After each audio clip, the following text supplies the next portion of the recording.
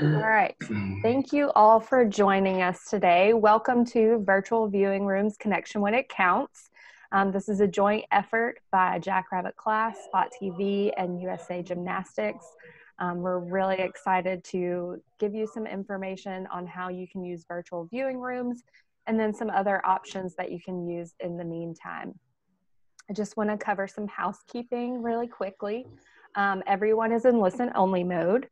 That will just make sure that we all have a great experience. If you have a question during the webinar, you can submit it through the Q&A, and we will have a Q&A section at the very end. So you can submit those along, and then we'll go through those at the very end. And this meeting is being recorded, so that way you can watch it after or share with some of your teammates after the fact. My name is Amber Smith, and I'm with Jackrabbit Class. I'm the Client Marketing Specialist. We also have Bobby and Sam here from Spot TV. They're going to talk about how you can use Spot TV as a virtual viewing room and some safety and security measures. And then we also have Shelba from USAG Safe Sport, and she's going to talk about how you can stay compliant and work through this new normal that we're all experiencing. So, some topics that we're going to cover during this webinar include some new frontier ideas, safe sport trends. We're going to introduce who Spot TV is in case you're not familiar, what your setup options are, benefits of a camera system, benefits of a virtual viewing room, and then we're going to dive deeper into securities and Stream Shield, how everything works together. We're going to look at a provider checklist and show you how Jackrabbit and Spot TV integrate, some exclusive partner pricing, and online coaching recommendations. And then at the very end, we will do the Q&A session. But before we jump into the content today, I do want to launch a poll and just get to know a little bit about who you guys are so that we know who we are working with today. So you will see a poll show up on your screen. It's just 3 questions, and we made them multiple choice so you can answer really quickly. So we want to know who you are. What is your role at your organization? Before COVID-19, how many students were active in your program? This is just a rounding. And when do you plan to reopen your doors? And we know that you may not have that answer right now, but what is your projection today? And I see all the answers coming in. This is awesome.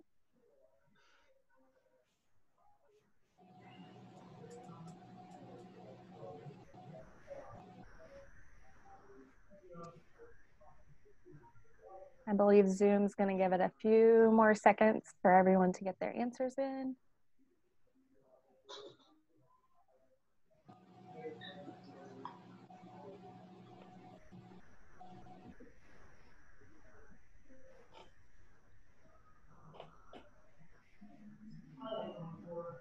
Okay, so it looks like we have a lot of owners and managers on the line, which is pretty much what I expected.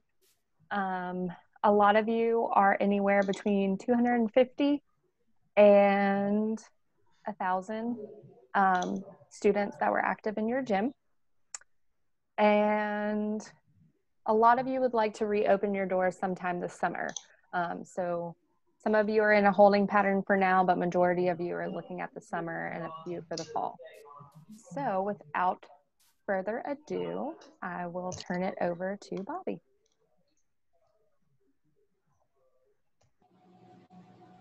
Oh, we're going straight in. Hi, everybody. Hi, I'm Shelba from USA Gymnastics, and I'm the Director of Education and Training for Safe Sport. And the reason why I'm on this is that we wanted to address a lot of the questions coming into our office regarding safe sport, the compliance to safe sport, but also the compliance to COVID. And I want to start saying that there's just simply no easy solution to any of this. And it's just new for everybody. And I want to start with saying, if you have any questions, if you are a USA Gymnastics member or just a gymnastics club, and you want to just you want to call and brainstorm some solutions with me, we have that door open. That is my job. That's what I'm here to do. Every state has a completely different way of doing it. And then the more we are hearing from club owners is every club, or even within those states, the various districts and cities and counties have different rules for them. So one of the things that we struggle with on our end is putting out blanket information saying this is mandatory for everybody, because we can't do that, because even within one state, the rules changed. So if you are struggling with having any, trying to find the solutions, feel free to call and brainstorm with me, because we are hearing from some club owners who have some really great ideas going, and we're going to address some of those ideas a little bit later. But what I want to say is that there doesn't have to be an either or. I realize in some of the states, there's actually a rule that has been stated that you can't have anybody in your lobby, which then begs the question of what do we do now? Like, we have children there and we have parents who want to watch, but nobody can come in our lobby. So what do we do? That is the extreme. Then we have what's the middle ground, which is the majority of the states that sits somewhere in the middle of you can only be at 50% capacity or 25% capacity, or everybody has to wash their hands before they come to the door. Everybody has to have their temperature check before coming into the door. There's a lot of rules that each state is doing. So my recommendation is actually probably not the one you want to hear, but it is a simple communication to the families, making sure that they understand what restrictions that you are put under by your state, first of all, so they don't jump to conclusions. And one of the things that we see in the Safe Sport office, when we see a lot of cases or reports that are very valid, very real issues that are happening, then we see some reports that come from either poor communication or a lack of communication between the club and the family. And so between one or the other, there's a lot of assumptions being made.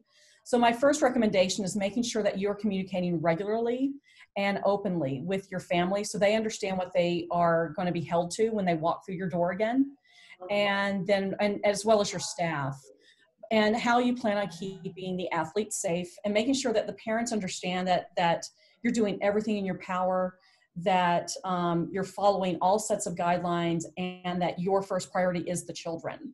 And which I absolutely believe that is your priority. You wouldn't be in business if children weren't your priority. So just making sure that the parents understand that and that you're doing your best. That would be the first step. And then the second step is using the parents to your benefit.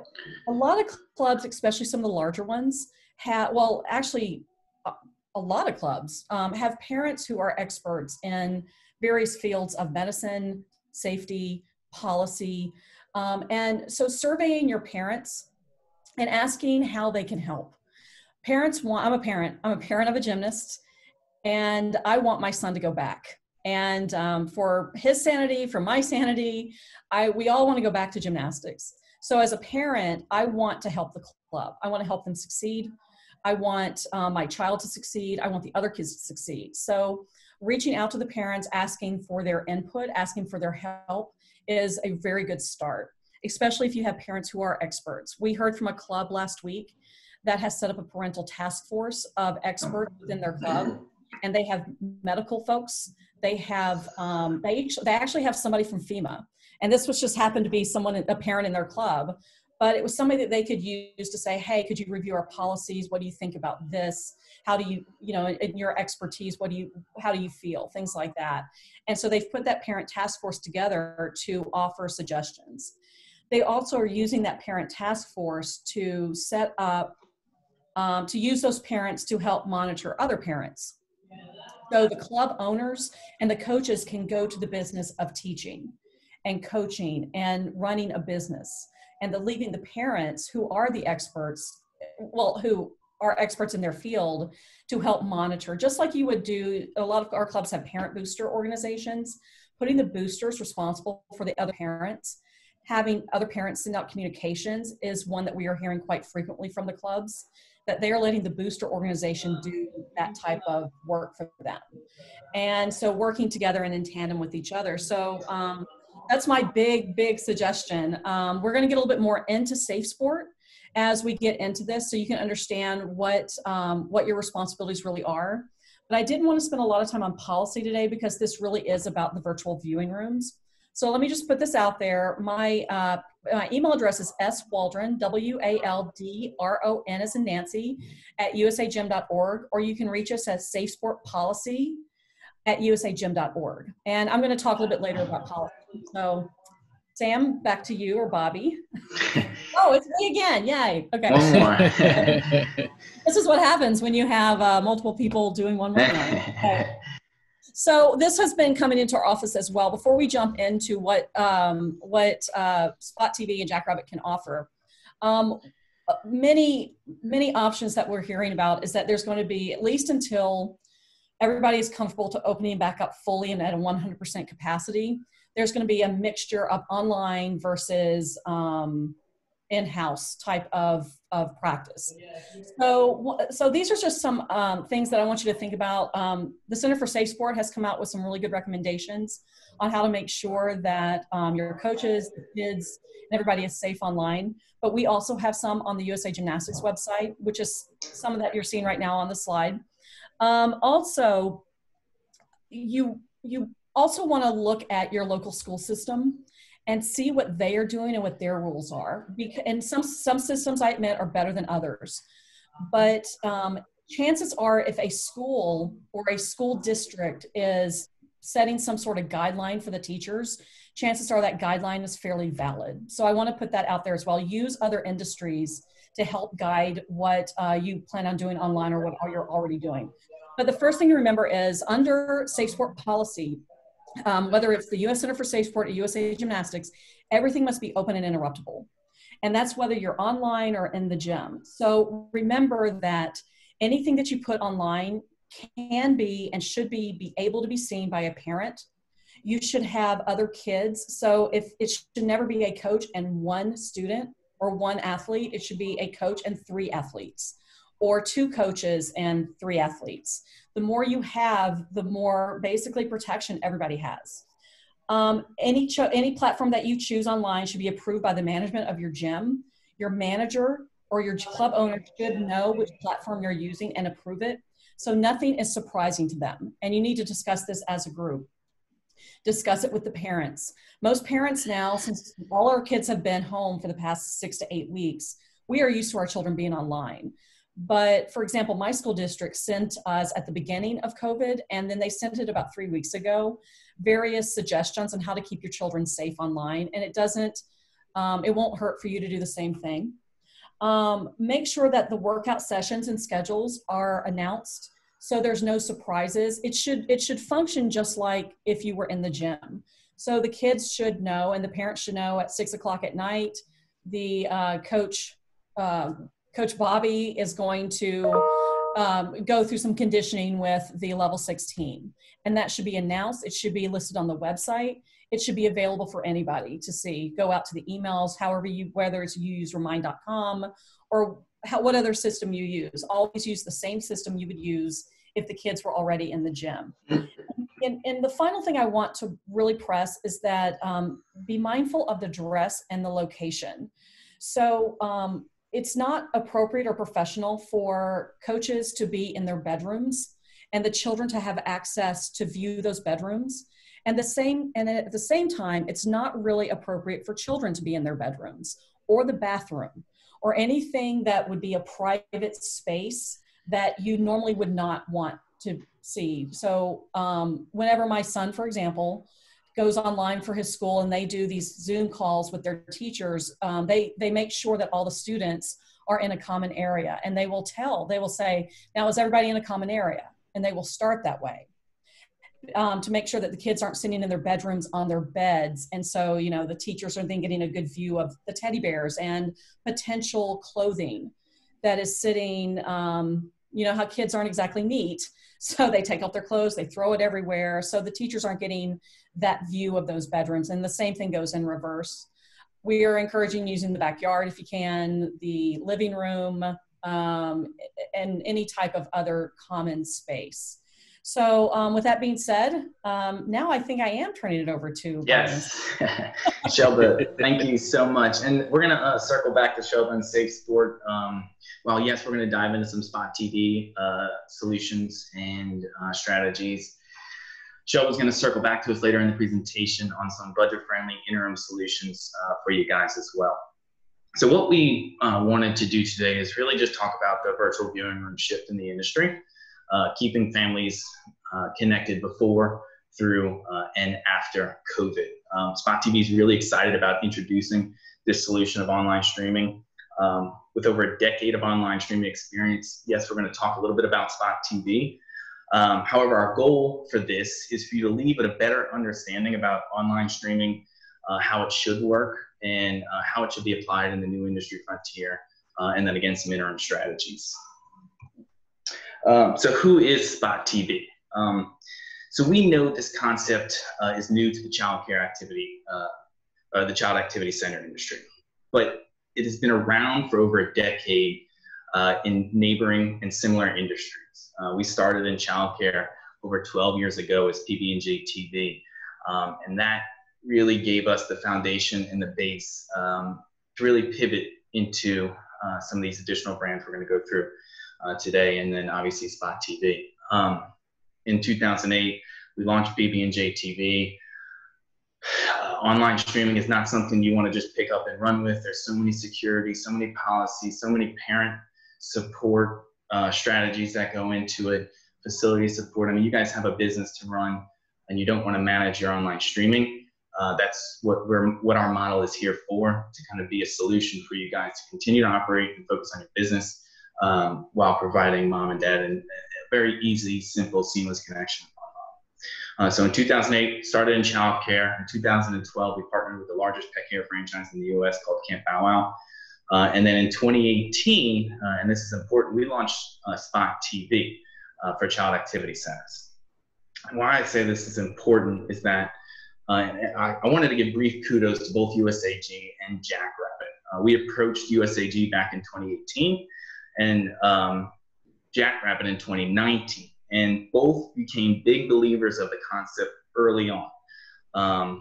So much so that prior to all this mess, we were already producing content, online streaming, virtual viewing room scenarios with USAG and some pre-webinars. And Jackrabbit, we already started our integration before all this even happened. And I think that speaks volumes of the brands that are on this call and their forward-looking mindsets of the industry as a whole. Just some brief infrastructure. Spot TV, we've been online streaming, our platform's been online streaming for over 12 years now. We're in 48 US states and in Canada. We'll also be moving into Australia as well.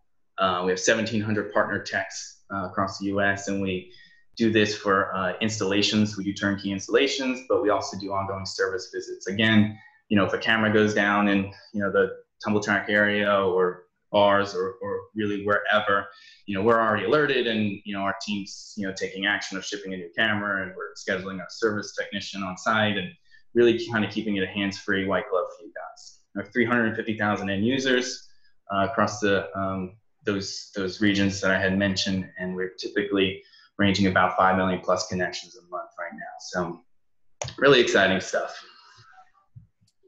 Absolutely. And just to reiterate, the amount of areas that we cover now and partner locations that we have across this country and soon to be multiple others. I know we're in 48 states now, but I keep hinting at Bob that I'm trying to get us to that 49 and 50 mark.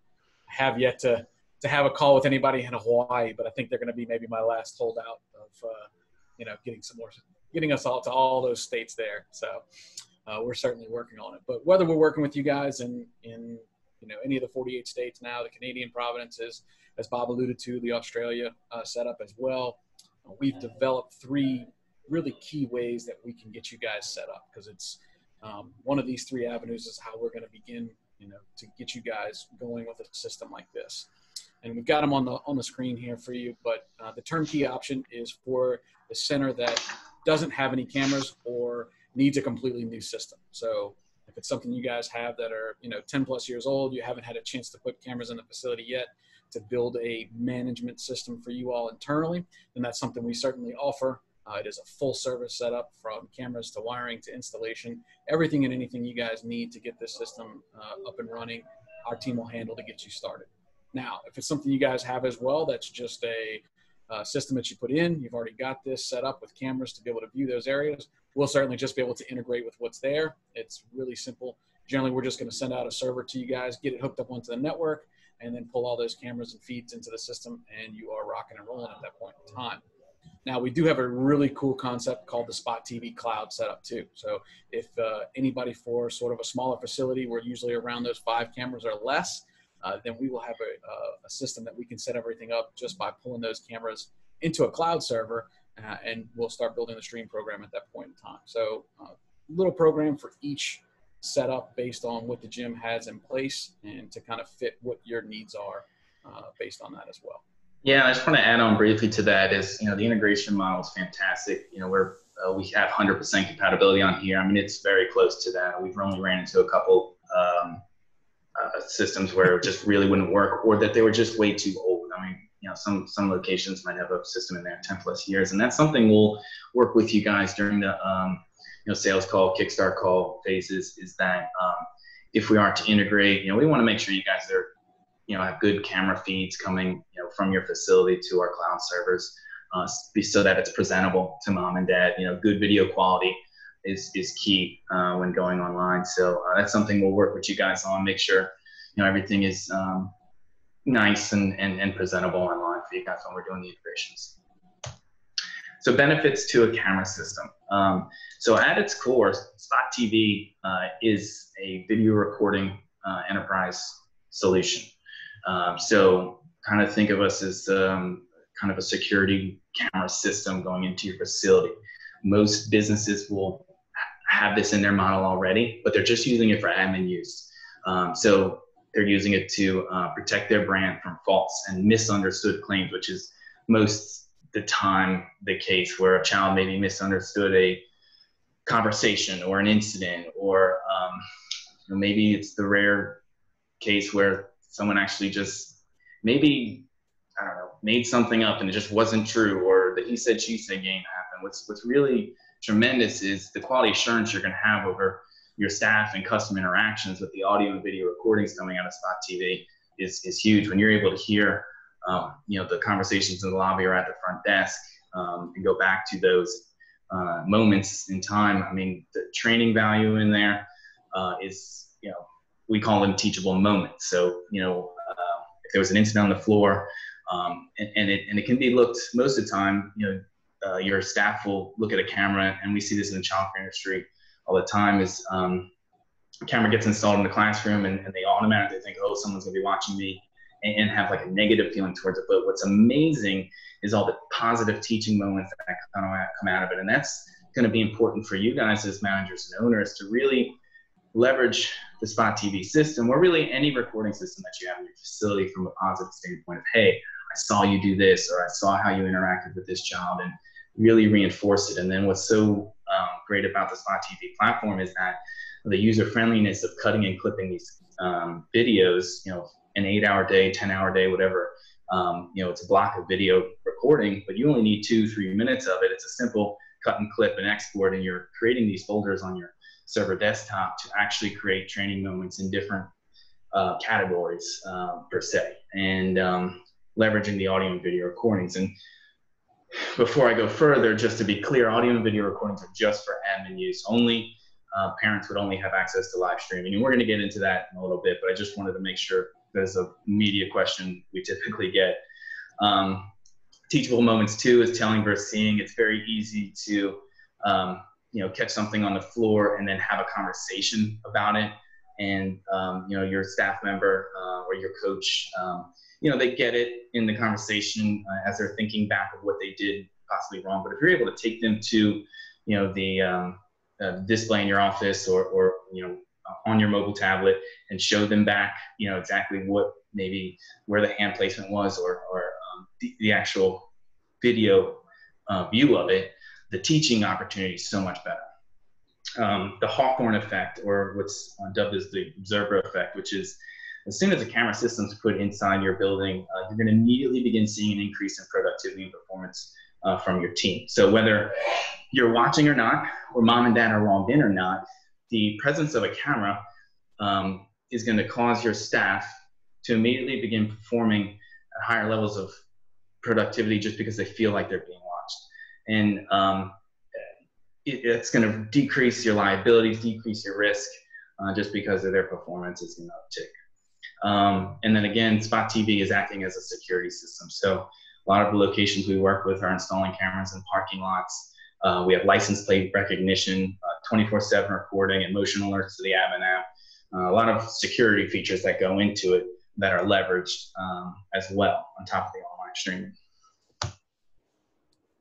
Those are great points, and I think it's something obviously I'm going to go through some of the real big benefits here of the virtual viewing room, and I think one of them that kind of cross over between parents as well as the center is going to be what Bob sort of alluded to, is what we call broadcast learning. And so it really allows mom and dad or grandma and grandpa, whoever is on the other side viewing, to reinforce what they've seen on site. And so, you know, most of us know at this point in time, I have a 6-year-old and a 10-year-old. If I ask my child at that end of the day, how was karate, how was gymnastics or dance, all the things that they do at this point, if I get more than 3 words, it's a win-win situation for everybody. So it was fine, or exactly. You know, those conversations, you're not able to go.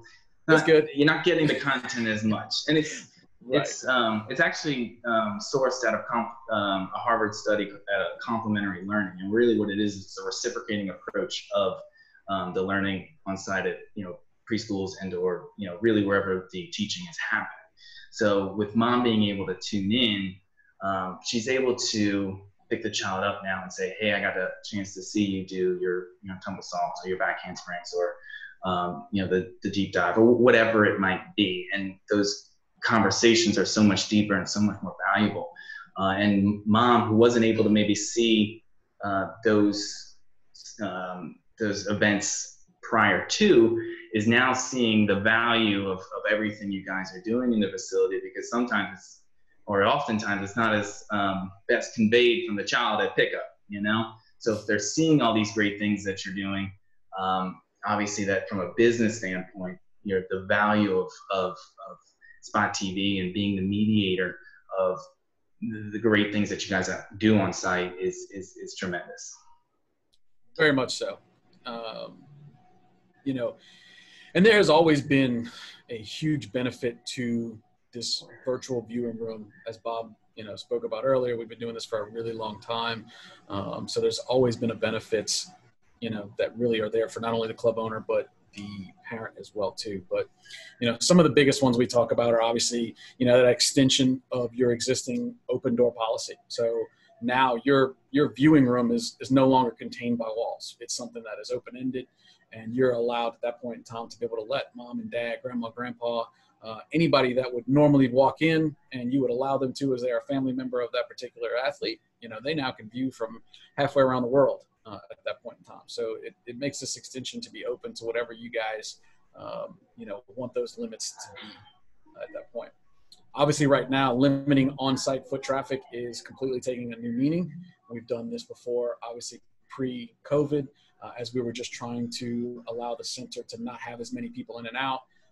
And kind of manage that a little bit better. Now that's, again, something that's completely different and even more needed. But at this point, mom and dad can be in the parking lot. They can be in the coffee shop down the street. They can be, walking around the block. And they still can be at the office and any of those things in between. So it just allows for a full open setup for your parents.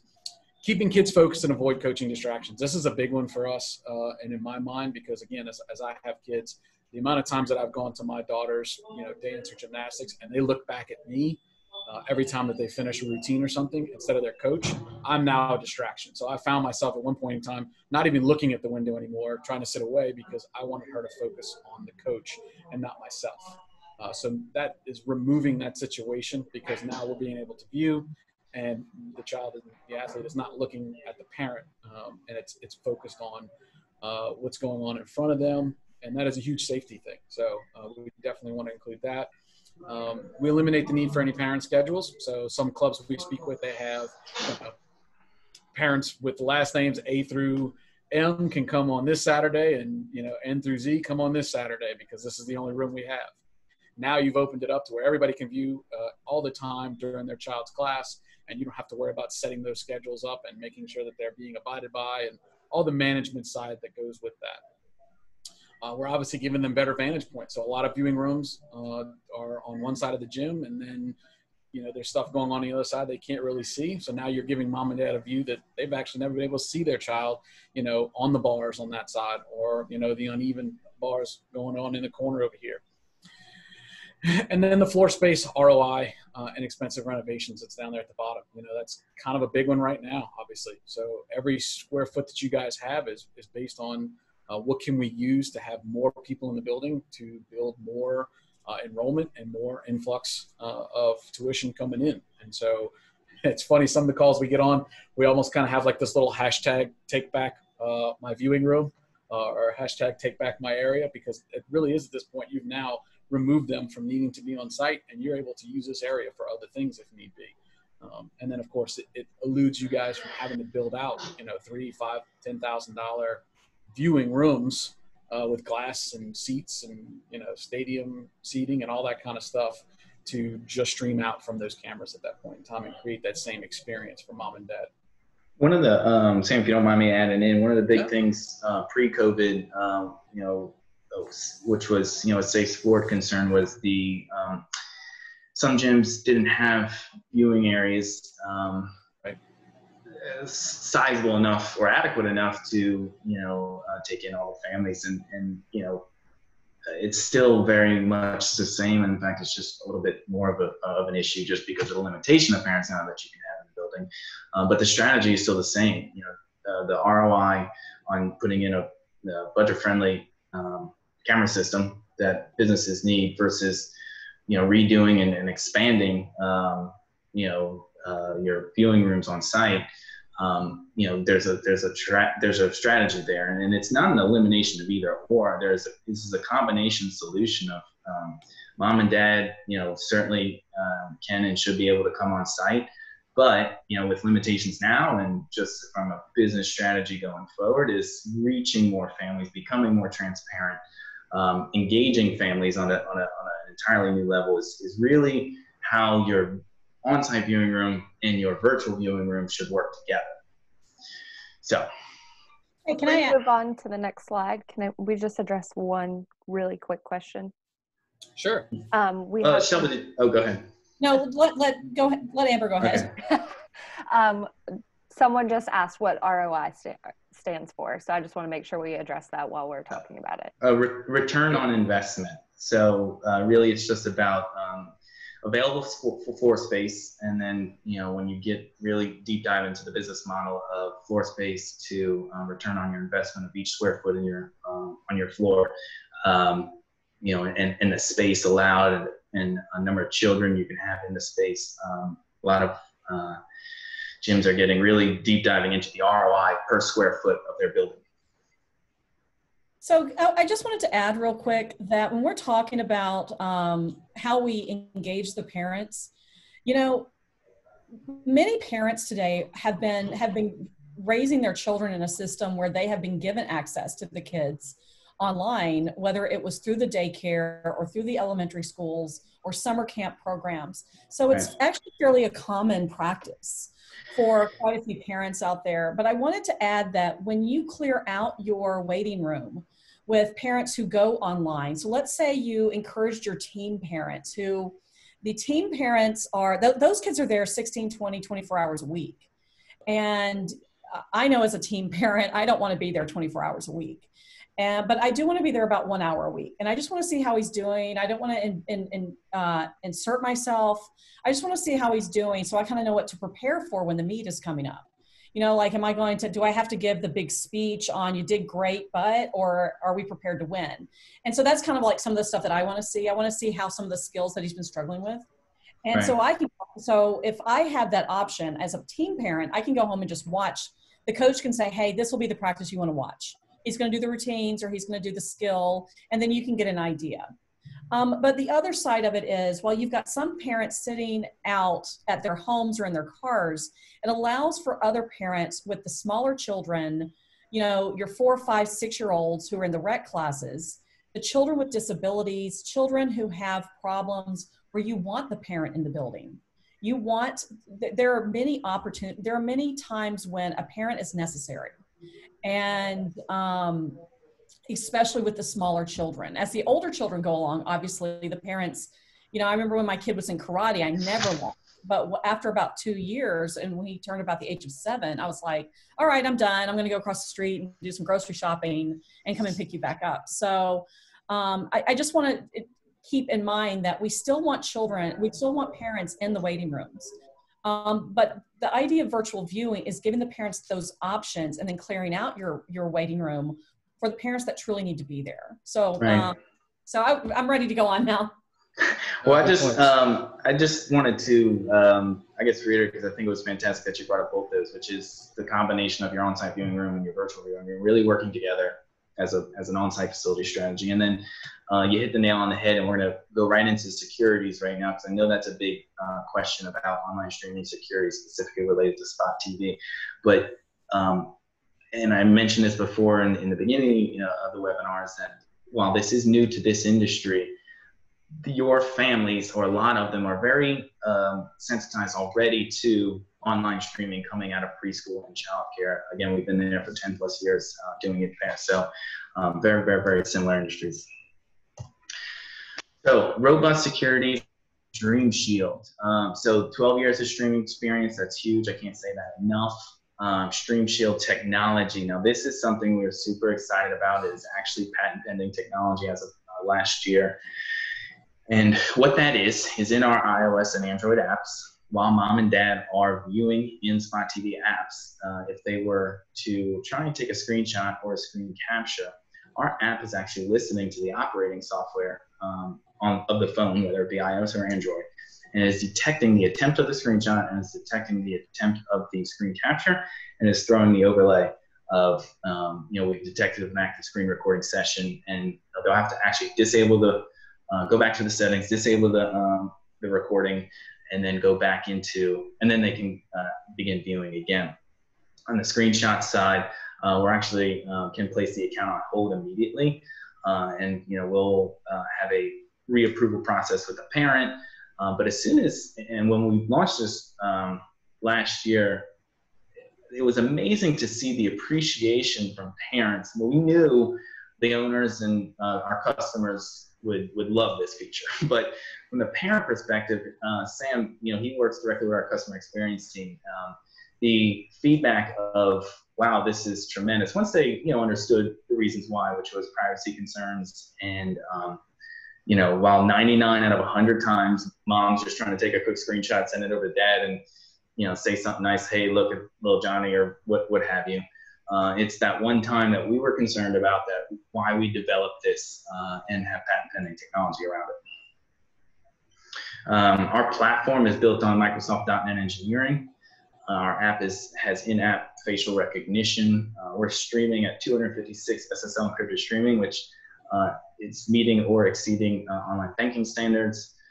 We have a server redundancy infrastructure, and I think this is huge because the term hack comes up in, once every 5 to 7 discovery calls, and we understand it's a concern because it is new in this industry. But coming, again, 12 years of streaming experience in the childcare industry, to say this properly is nothing is hack-proof, but we can do everything we can on the front side to be meeting the needs and having all the security levels up front, where it's very, very, very, very difficult. However, if FBI building, if Capital One, if Home Depot, if those breaches can occur, really what the strategy is for companies like us and proactive solutions like ourselves is the redundancies and failovers. So if ever there was an instance where Spot TV would ever become compromised, we can immediately redirect through our cloud server network. At any given time, Spot TV is running 4 duplicate cloud servers. So if there was ever to be one that's compromised on the East Coast, we can redirect to through a dying solution, and we're just pointing to a duplicate Spot TV database and platform in another region immediately, and user really wouldn't even notice the switch. And then we're isolating and addressing the compromised server. So while yes, we do everything we can on the front side for securities, SSL encrypted streaming, website solutions, all that great stuff. It is really behind the scenes what we're doing on our redundancy, redirect, failover strategy. That really puts us in the forefront of securities and what we're doing. On top of features such as Stream Shield, and Sam's going to go into the dashboard side of things where, there's timeout features on the viewing and session viewing and class management settings, all that great stuff. So, and Stream Shield technology. I don't know why I had that on here twice, but super excited about it. It's just super important. Okay. Yes. So as Bob alluded to, there's a lot of things that we can, we're doing already on our end and the back end.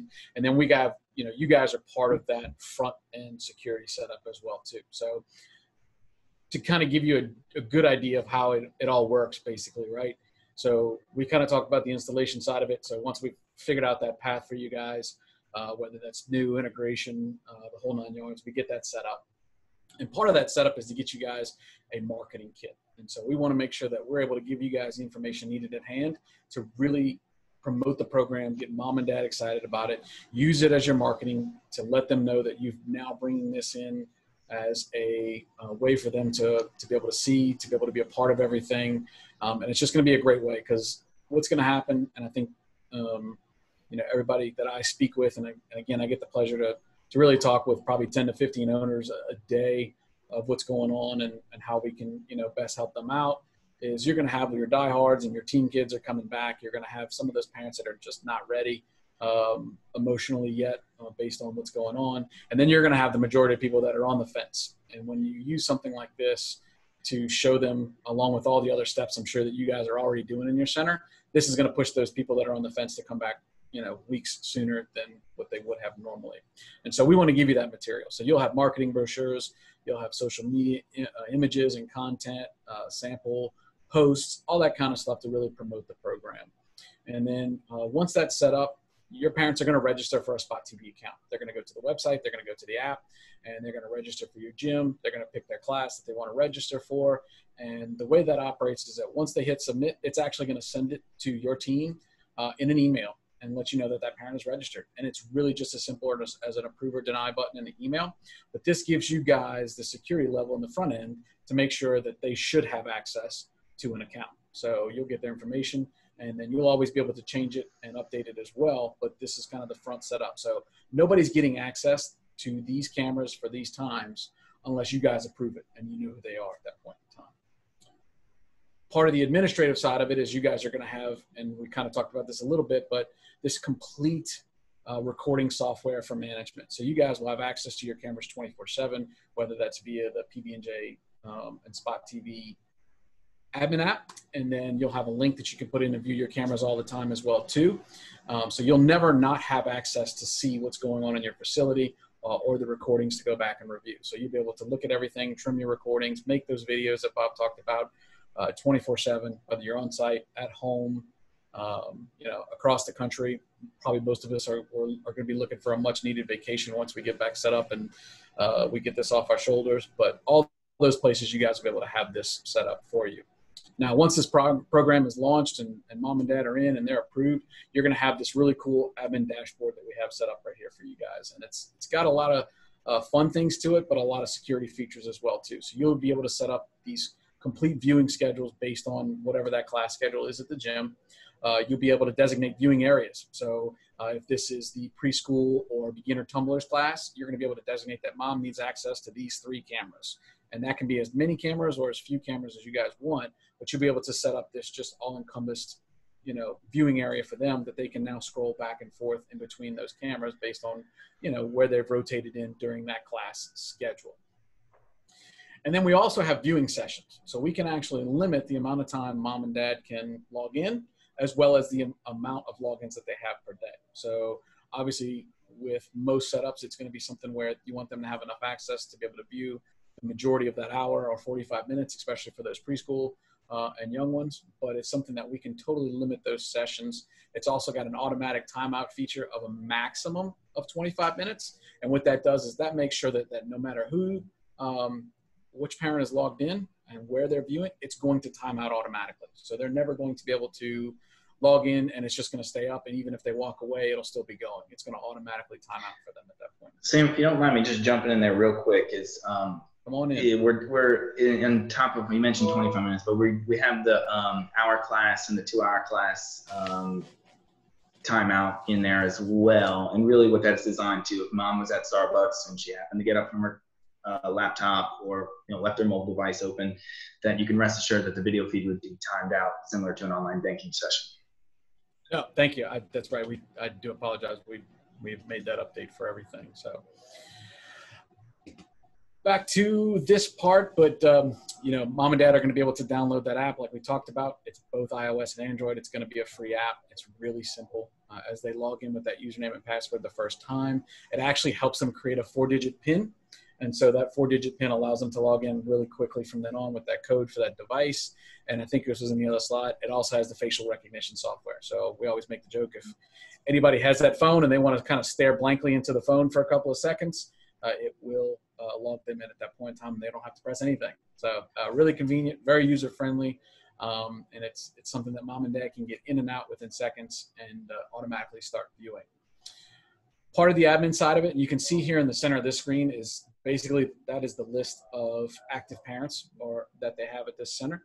And there's a lot of options here, but some of the big ones that you're going to use is you'll be able to set those login parameters for each parent. So how many times you want them for those kind of links, whether it's an hour or 2 hour or 45 minutes, like we just talked about. You'll be able to put the account on hold at any point in time. And where this comes into play a lot of times is you may have somebody that's leaving for 2 weeks or 3 weeks or a session and coming back for the next one. You can certainly just put the account on hold. They won't be able to log in. And when they come back, you just take it off hold. It just stops them from having to re-register at that point in time. A fun term they use a lot of times is we'll have a lot of centers put mom and dad in timeout. If you need to use this to grab their attention, if you need to, speak with mom and dad, maybe they're late on tuition. This is a great way to grab their attention, and they'll certainly reach right out really quickly when they're not able to log into their Spot TV account. So definitely something for you guys to use on your end on that side. And then we kind of have a complete history of it for you. So you will be able to see every account, how often they've logged in, what times, how many times within a day. You'll get a whole list that you can look up of each account that you can track who's using the system, how often, the whole 9 yards. And at the top right-hand corner there, you can kind of see it says My Top Users. So you'll actually be able to see who your top 5 parents are that are logging in to the center. Again, we usually have a little bit of a joke there that you guys probably already know who your top 5 users are going to be based on your parents because you know them well. But this will give you guys some visual confirmation of who they are for sure. And then obviously part of this whole program is to have a complete support center for you guys. So it's support on the side for the management team. So as you guys are needing help with cameras or recordings, video clips, the whole 9 yards, you're going to be able to reach out to our support team. That'll be able to help you guys do that at any point in time. And then the same thing with your parents as well. I think we kind of alluded to this earlier. You guys have a business to run as they need help with registering their username and password, their caps lock is on when they're logging in, everything that goes into it, they're going to reach out to our support team. And there's really no way they can't get to us. Sometimes I have trouble listing all of them because there's so many, but we have phone support, email support, social media platforms across the board that they can get to us from. If they're in the app or the website, there's a support button that they can click and hit an FAQ page, submit a viewing request, and even submit just a support ticket straight to our team while they're in there trying to view, and we'll turn around and be able to hit them right back and help them out. Beautiful. So I'm going to briefly go over this, and this is just a provider checklist. And yes, it does focus on some of the Spot TV features. Amber and Jackrabbit are going to be sending this out after this webinar. We encourage this solution on an industry level. Spot TV would love to be your provider. However, this really just gives you guys just some good content of what to be looking for, what makes sense for you, and what meets your business needs. So I'm going to briefly try to pull this up here. So you've probably kind of already gotten the notion that Spot TV is so much more than just live streaming. I know there's like the Zoom concept or the Google meetings, or there's a couple other new industry participants, but really those are just live streaming solutions. Even with Zoom, I've heard a couple on the forums and Facebook feeds of just setting up reoccurring Zoom meetings with links, and that's really just not the best secure way to be offering, a live streaming program, just emailing links out. To start, we do HD streaming as a standard at 5x less than any industry participant. We have Stream Shield, which we kind of talked about earlier. Some of the couple big questions we've seen on forums or on Facebook groups is, what is the streaming difference? So many other solutions will directly use your local bandwidth on site or reskin a costly third-party solution like Wowza Media or AWS. And these require constant camera connections, and they're very costly to the provider and to the end user, you guys. Spot TV is actually a proprietary on-demand cloud relay solution which utilizes the cloud and real-time viewing factors to deliver optimal streaming while minimizing local bandwidth. I know that was a mouthful, but we're essentially streaming from the server on site to our cloud server off-site, and mom and dad are actually tapping the cloud server off-site, not your server on site and eating up your local bandwidth, to summarize. And all that's done with encrypted streaming techniques. Does Spot TV require a contract? Yes and no. If we're not supplying any equipment, no. If we do, we typically have a 12-month agreement, and really that is because we have unprecedented industry warranties. Forever a camera was to go down, piece of equipment goes down, our infrastructure is typically already alerted, already knows about the camera down, already knows about the server issue, troubleshooting with you over the phone. If it's not coming back online, we're shipping a camera same day, next day, and then we'll have a tech on site, within 72 hours max at no additional cost to you. And it's really built on into the warranties or extended warranties, in the program, and completely optional for you. And this white glove experience is not offered in any shape or form in the industry. And herein is a really good checklist for you guys to use while you do your searches. Because again, while we'd love to be a provider of yours, we know and we want you to do your homework and see what's best fit for you guys and your model. Hey Bob. 12 years. Yeah. Sorry to stop you. Is it supposed to be on the screen right now? Yeah, you can't see it? No, I don't think it's come up. I think we're just still looking at the same one. I want to make sure everybody can see what we're going over.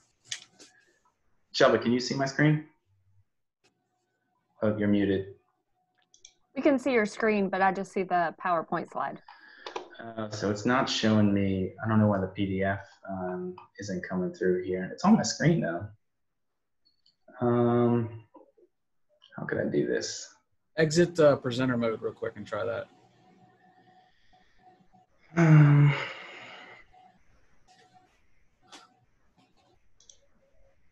All the fun that goes into a live Zoom conference.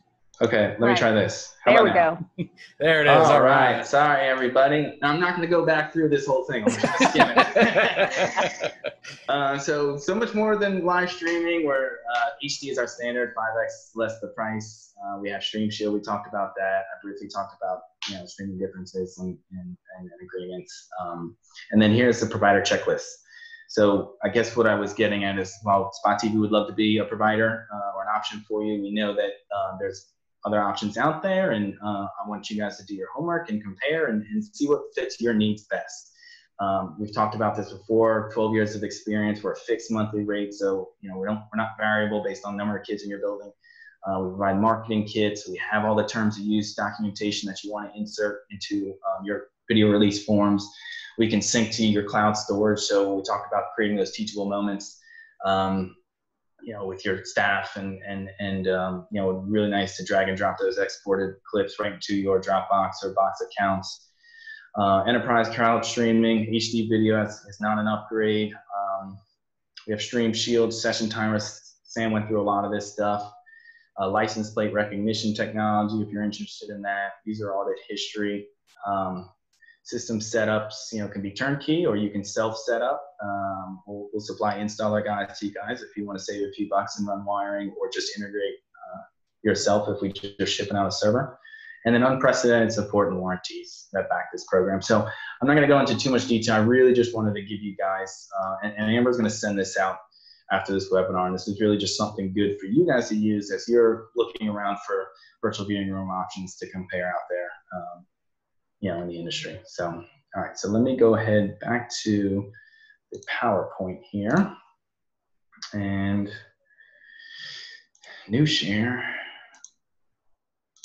Okay, we back? Good to go. And okay, so let's chat integration. So like I had mentioned, this was pre-COVID. Jackrabbit and Spot TV really got together and thought this was something that combined, it was a partnership and an integration for the future of an industry. Phase 1 in December 2019, our goal was parent engagement, better parent engagement.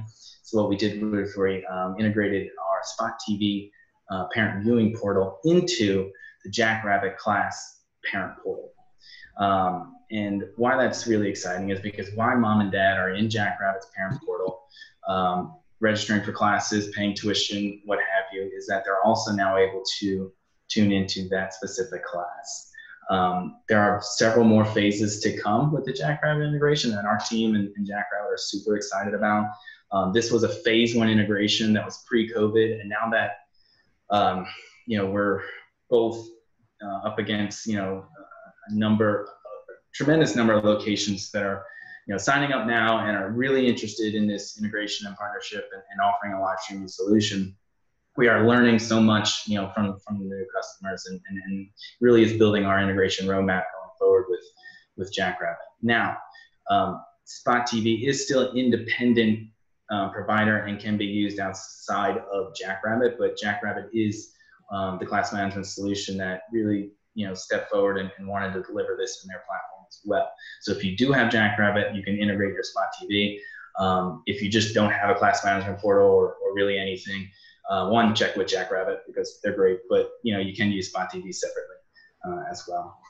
And then advantages to integrations, and I really wanted to harp on this too, is that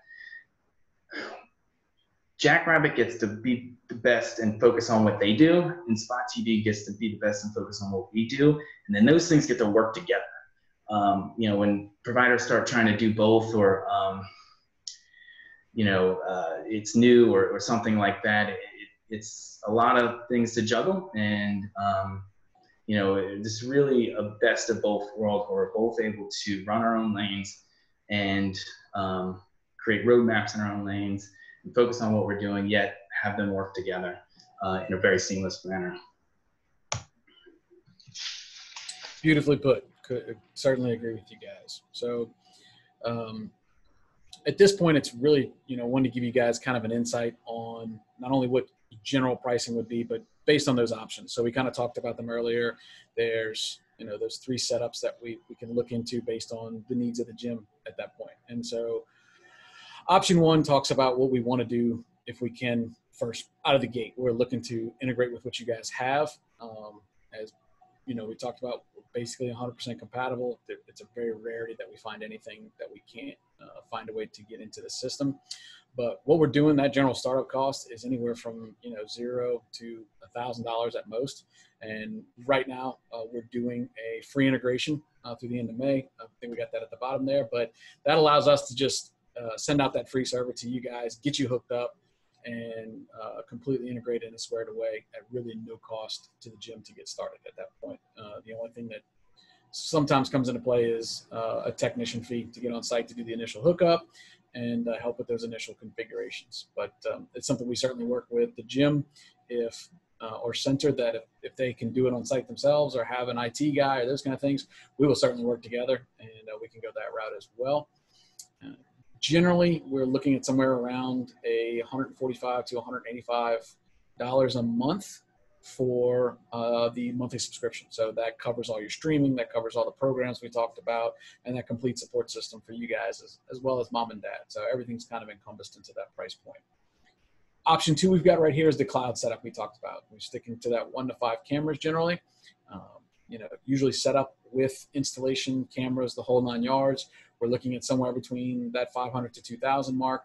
Again, that ranges a little bit based on camera count and your area of the country, just geographically based on install prices and those things. And again, we're, with the subscription, we're looking at that $135 to $185. And all these pricing, as it says below, we're talking about, we want to make sure we take care of not only our, our Jackrabbit clients, but USAG as well. And we'll get that 10% off of those subscriptions and equipment for you guys. But option 3 is kind of that full install. So as you guys, need those cameras, you need 4 to, 6, 7, 8 cameras to cover the gym. You need 1 for the lobby, 2 in the parking lot. All those kind of things to give you guys a complete system can range, generally between 3 and 5. Again, that cost varies just a little bit on camera count, and then we are in that range of $175 to $285 a month. Now, all these rates are flat rate subscription fees. So you guys can, start off with 200 or 300 users and grow to 2,000 users. That price point is never going to change once we lock it in on the contract with you guys based on your system size and setup.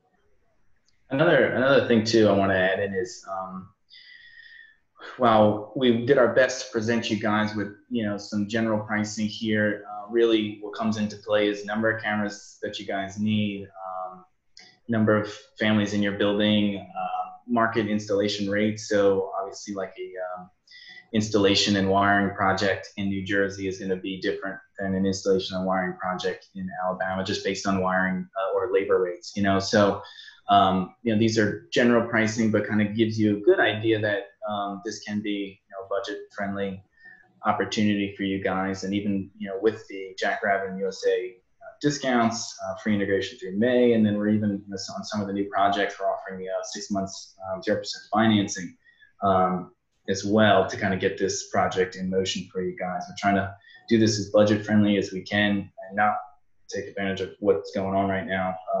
And that's something, Sam and I were talking about the other day. We're super proud that we've been able to, with all the demand that's going on, is, these are the same numbers we presented in webinars 6 months ago and 3 months ago with USAG. We really just copied the slide over, and we're just all in on the industry and making sure everyone's kind of taking care of as best we can, meeting demands. Another big thing too I wanted to bring in here, Sam, is the timelines. Sure.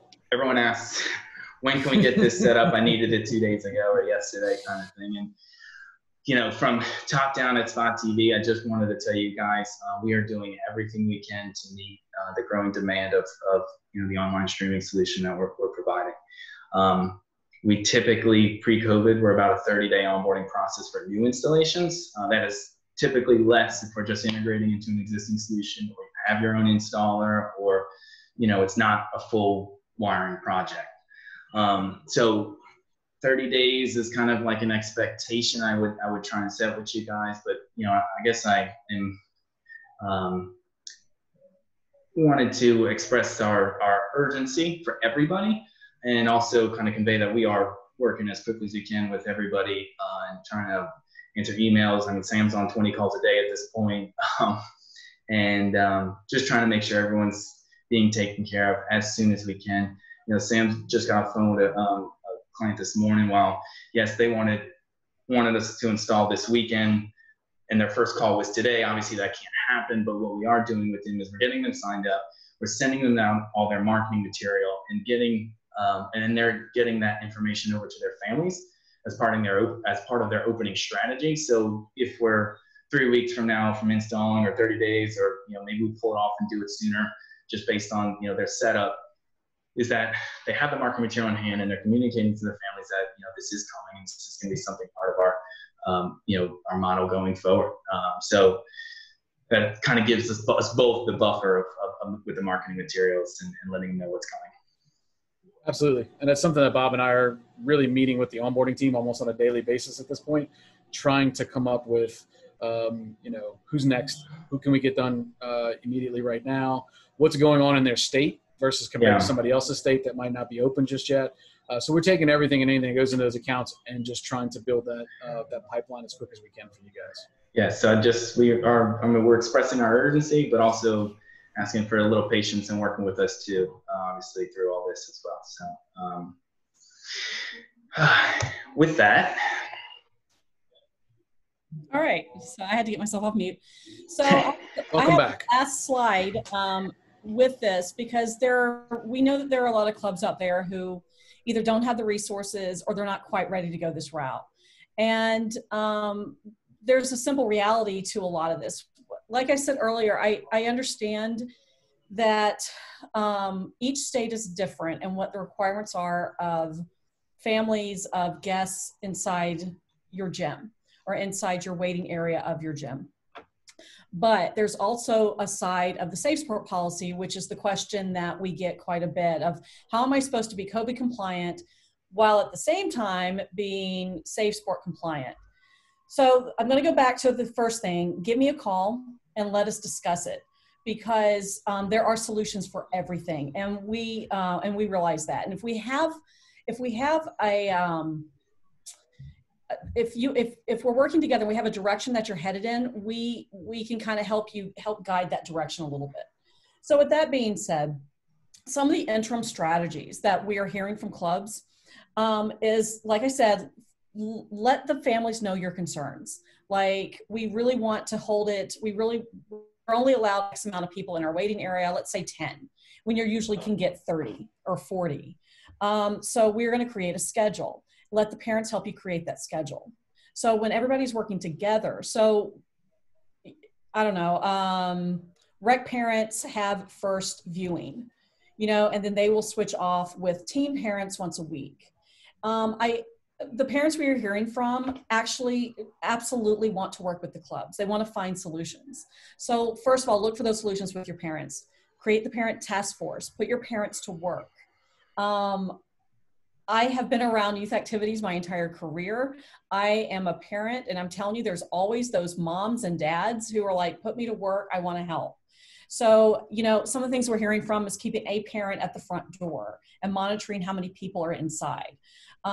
We are hearing that there are parents who are checking the temperatures. If they're like, one is a nurse, and so they reached out to the families.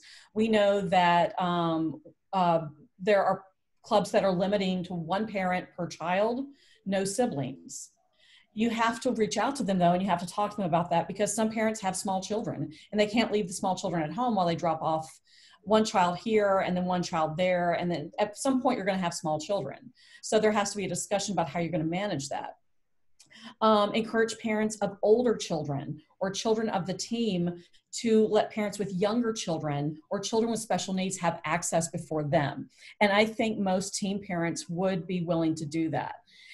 But here's the thing, there is this aspect of the policy that parents have the right to access to practice. Now, we also know that we're in the middle of COVID. So what do? How do you make that work? Well, it goes back to each club has an individual responsibility to work with their parents on this.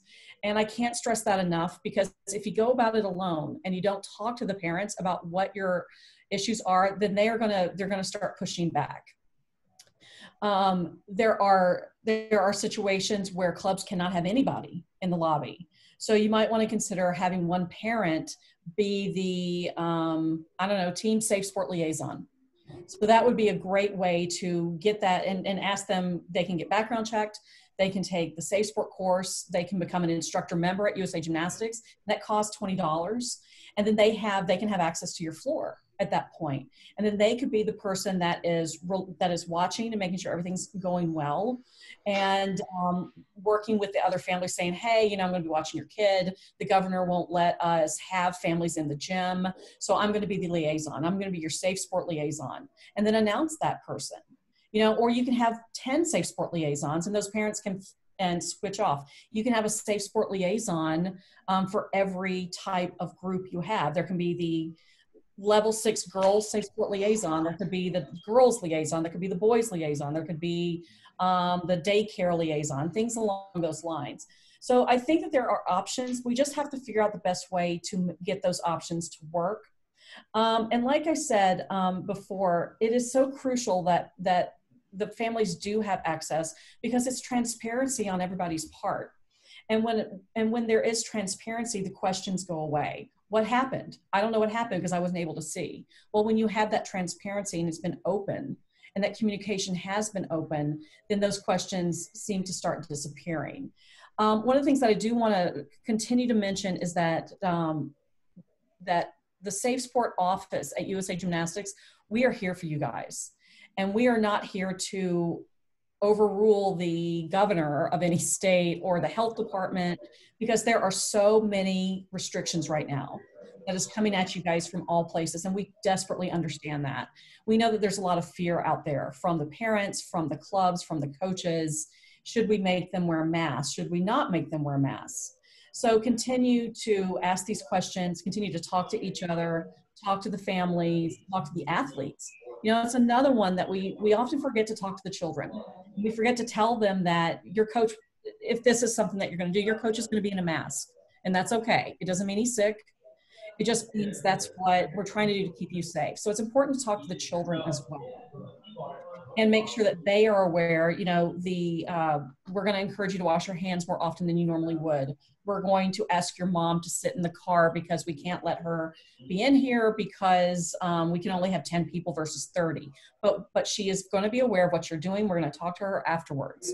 So there's a lot of options to the fears. And I just want to encourage you to be creative with those options. And like I said, if you feel like your back is up against the wall, to reach out to me, and we can find some solutions for you.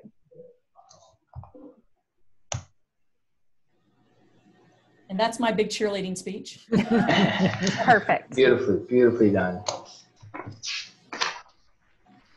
All right, so we have quite a few questions, and I know we're over the hour, but we've still got a lot of people on the line. So for anybody that wants to hang out and listen to the Q&A, we are here to answer those questions.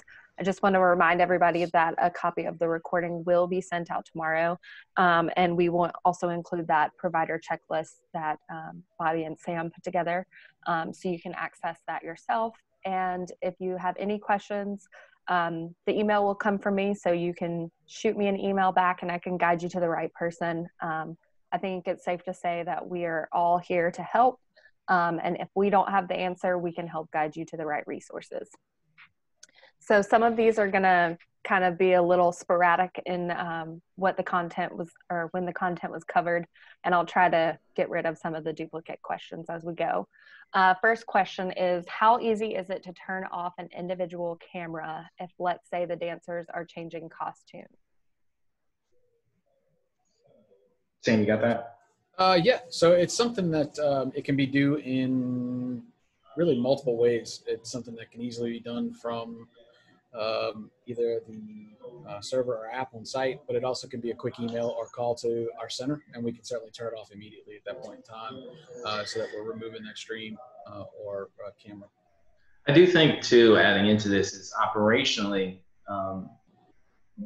while a lot of things are going to be changing on site through this anyways, that's something when you guys do have an online streaming program, it is, you got to be mindful on your operational strategies of where kids are now changing, where cameras are positioned. So when we go through our system design phase, we're strategically positioning cameras so that, they're only catching, the floor and activity areas, that we're not aiming towards, bathroom entry doors or really anything to that nature, in where, children should be changing essentially. So camera placement plays a lot into that. And, we're really only focusing on, the floor area. Great. This one, I believe, is going to be for Shelba. How do the Safe Sport guidelines for student and teacher interactions affect private lessons now that we are online? It's the same thing that it was. So one-on-one has to go through a process where there has to be waivers, there has to be, the parents have to have access to that one-on-one. So, and then there has to be another coach involved. So basically, it's not something that would normally be happening in the gym per policy.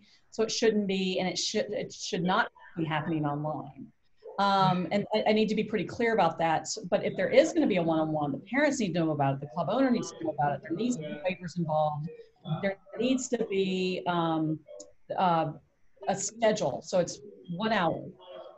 If there's something that's been announced where 4 kids were supposed to participate and only one showed up, which has actually happened with my son's school, where they had this offer of the science teacher is going to be on Zoom at 4 o'clock, be on. So my son was the only person that showed up, and he said, I need you to go get your mom.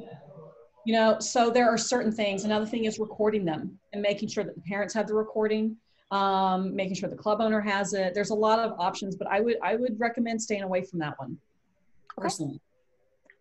Great tips there. Next one, is Spot TV compatible with our current Ring cameras?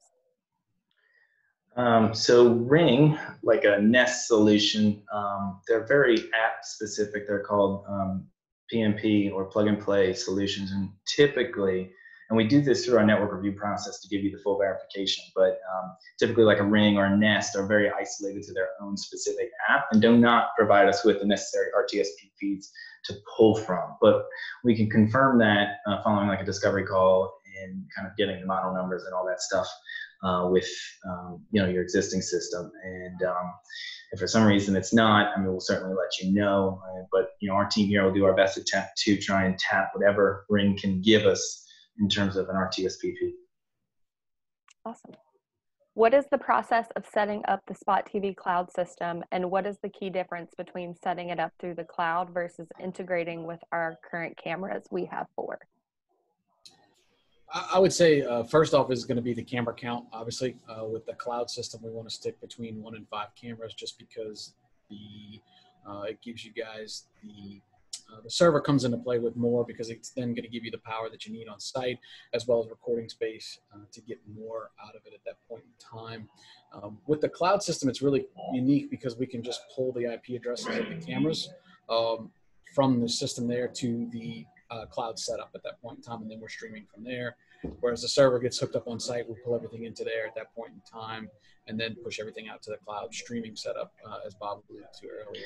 And so the cloud's certainly more budget friendly because we're not needing to send like the server on site and some other components. But the downfall of maybe not having a server on site is where we can record 30 days to 6 months on site with the server. Our cloud solution is really only given about 72 hours worth of recording, but still plenty enough time we're finding, because if there's an incident in a facility, you'll know about it right away, and you're able to right click and indefinitely export it out and save it locally, kind of thing. So it really is just going to be dependent upon the model.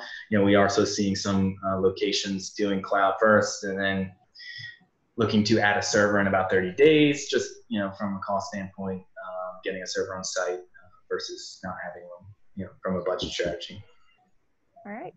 A couple questions about this topic. So what bandwidth, upload, download speeds are required to run with Spot TV? So I love this question because it's very minimal. Generally on site, you guys are going to have an upload speed and a download speed, and download speed is what the center is going to be using majority of the time. So as they're going to websites and doing the things that they do on the computers there, they're using the download speed side of it.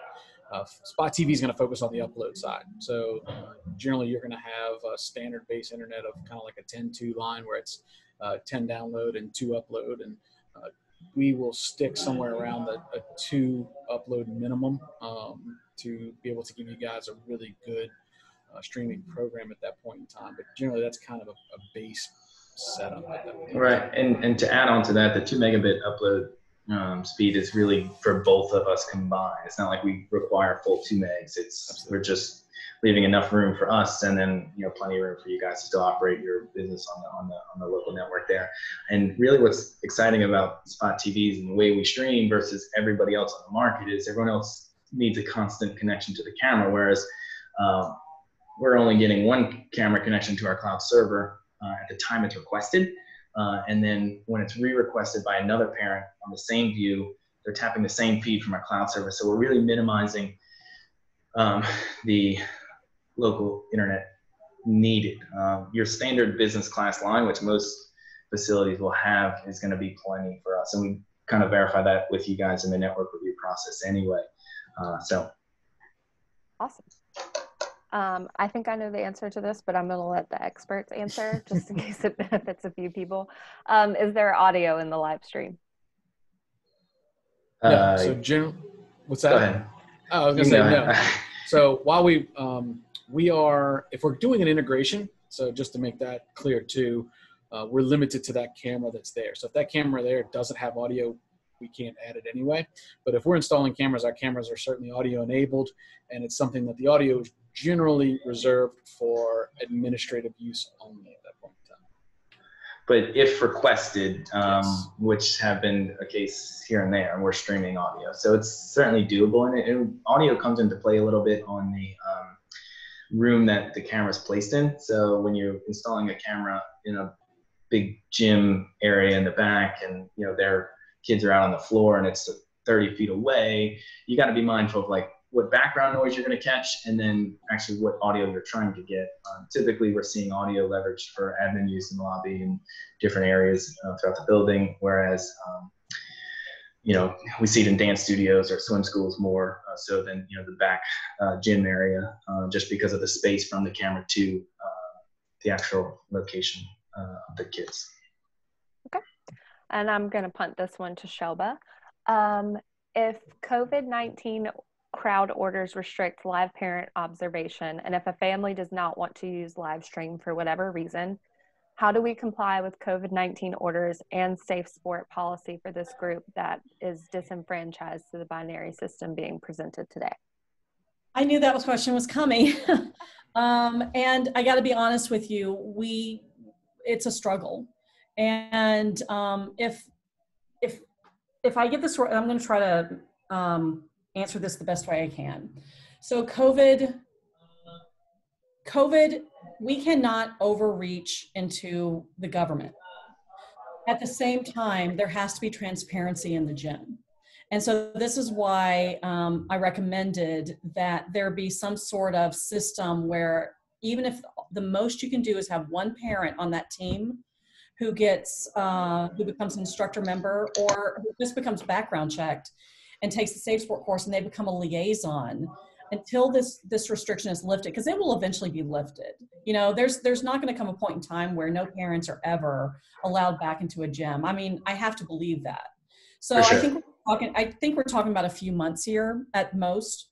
So if they're not willing, if the gym doesn't have the resources to go to do the online service, and then the parents desperately want to be a part of it, I think there needs to be one of two conversations. One with the parents saying, this is just simply the rules, and I can't have you in here because the government won't let me in here. We have trained a parent, we have trained it could be another staff member. We have trained another staff member to serve as the liaison. Would you like to be the liaison? I think that there are a number of ways. We have talked about it quite a bit at USA Gymnastics about how do we manage this, especially with parents with very, very young children. And there's only 1 hour. So it's like they have a 1 hour class. Parents don't want to go back home because by the time they get home, they have to come back. So they want to stay. So I think it's a conversation of figuring out how do we get through the summer with this until it transitions back. If it does, hopefully it will, to either a higher occupancy or until there is a time that we go to full capacity. This is why I said, please call me, because to put out information for that blankets every club that has this situation changes per state. And so what I like to do when I have these conversations with the clubs is I look up the state regulations, and then I try to figure out what's being asked of them. And then we try to marry the safe sport policy at the same time. And it is incredibly individual. And we have found some very creative solutions with some clubs, because it's based off of your size. It's based off of your abilities to manage this type of stuff. So I have to know all the situations. That's probably not the answer everybody wanted, but it's the best I can do with that. Well, it's a very difficult answer, because I can certainly understand from my own perspective it being a struggle when a parent does come to you with the concern of online streaming, and it's an either or for them, right? I can tell you from our experience in the childcare industry, 99% of your families are either going to be okay with this or really just genuinely excited that this is a new feature offered by your facility and their ability now to stay connected. The handful of parents who come to you with concerns or questions, we do provide marketing materials for you guys to kind of address some of the security standpoints. But at the end of the day too, is if from a business model standpoint, if you guys choose that this is the direction that you guys want to go, and if there's a parent who does give you the ultimatum where, if you do this, I can't stay, or, what have you, the realities are from a business standpoint, and I know this isn't maybe, it's still difficult to say, but you're choosing, the 10 or 12 new enrollments that'll probably be brought in from a concept like this over the next 60, 90 days. versus the one parent who really just can't get over the idea of online streaming, and the securities around it. And you know, I get it. I get the struggle, but it's kind of a business model strategy going forward that you commit to, and everyone at the facility, you know, gets on board with. Awesome.